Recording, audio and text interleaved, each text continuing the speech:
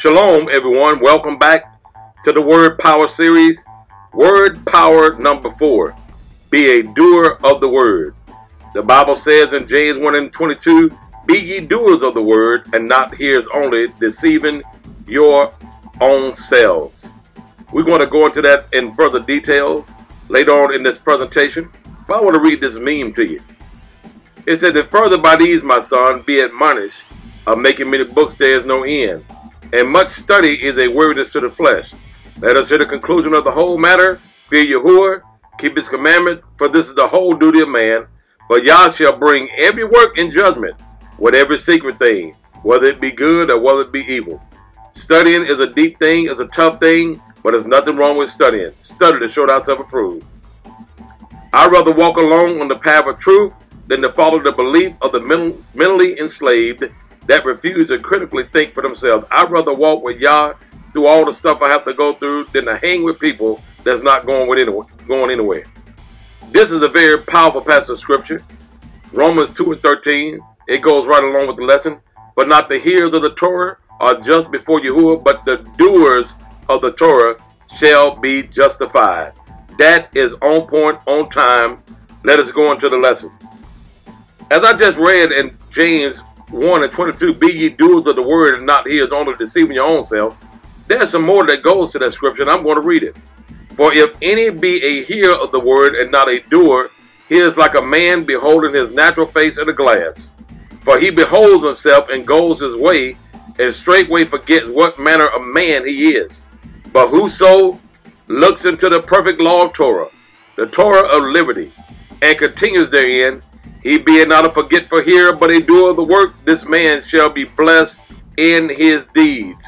If there is a difference between a doer and a hearer. The definition of a doer is a person or one that's active, one that pleases Yah by going about doing Yah's bidding. Yahushua even said, I must be about my Father's business. He was doing something. He was actively engaged into the purpose and the plan of Yah. The word here means listening, or listener only, without taking any action. There's nothing wrong with listening, but after you hear, after you get good advice, the Bible says in Proverbs that you need to make war. Don't just listen, but listen with the intent, purpose of doing something. All right, I want to read this to you here. I have a few notes here.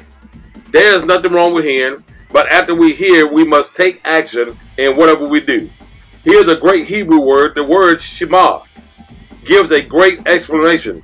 Shema means move more than just to hear, but it means to imply, to heed, responding with action. It means to do something. So Shema means more than just hearing, but it means actively engaging in doing of an activity after you have heard what you needed to hear. All right.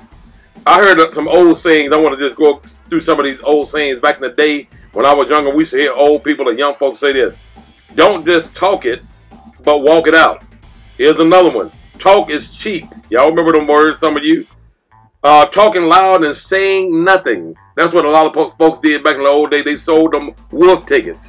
Like they were going to beat somebody up, whoop somebody up, and end up getting tore up. So they were selling wolf tickets. They were talking loud, but had no action to back up what they were talking about.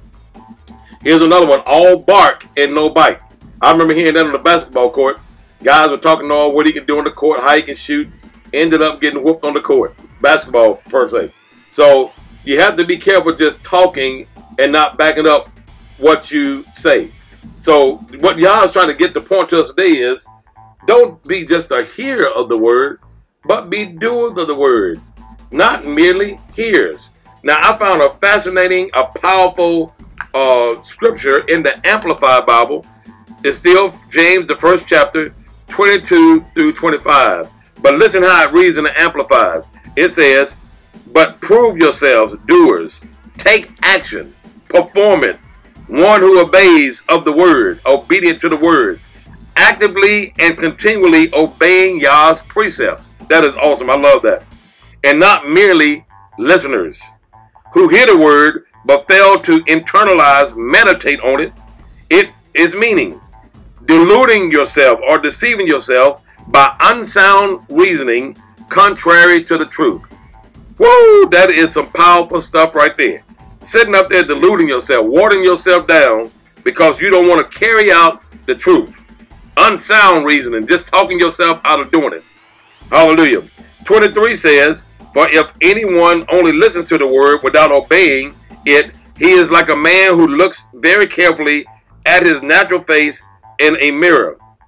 For once he looks at himself and gone away, he immediately forget what he looks like. Now that is crazy. You saw what you had on, saw your beard, saw your hair, saw everything in place, and you walk away and forget immediately what you look like because you were just listening. You were not taking heed and being a doer.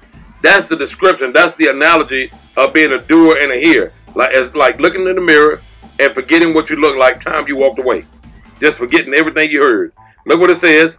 But 25th verse, but he who looks carefully into the perfect law, the Torah, the law of liberty, and faithfully abides by it, not having become a careless listener who forgets, but an active doer who obeys. A careless listener will get you in trouble because you end up forgetting. Because you're careless. You heard it, but you took no action. You didn't put any action behind what you heard. But when you become an active doer, you obey. Watch this. The Bible says in the Amplified, Yah will bless you and pronounce you blessed before others. He will pronounce you being blessed before others because you being a doer of the word. And favored by Yahuwah in what he does in life because he is obedient. That is powerful. I love that. I thank y'all for that. That's a good word right there. Now I want to go to the book of Psalms 1. Let's go to Psalm 1. This is exciting. This is awesome. I'm going to go to the Sefer and go to the book of Psalms and let you hear Psalms 1 from the Sefer or the Sefer Bible. And it reads, blessed is the man that walks not in the counsel of the wicked, nor stands in the way of sinners, nor sits in the seat of the scornful, but his delight is in the Torah of Yahuwah, and in his Torah he meditates day and night. He shall be like a tree planted by the rivers of water, that brings forth his fruit in his season. His leaves also shall not wither, and whatsoever he does shall prosper. The wicked are not so, but are like the chaff, which the wind drives away. Therefore the wicked shall not stand in judgment, nor sinners in the assembly of the righteous. For Yahuwah knows the way of the righteous, but the way of the wicked shall perish. That's Psalms 1, verses 1 through 6.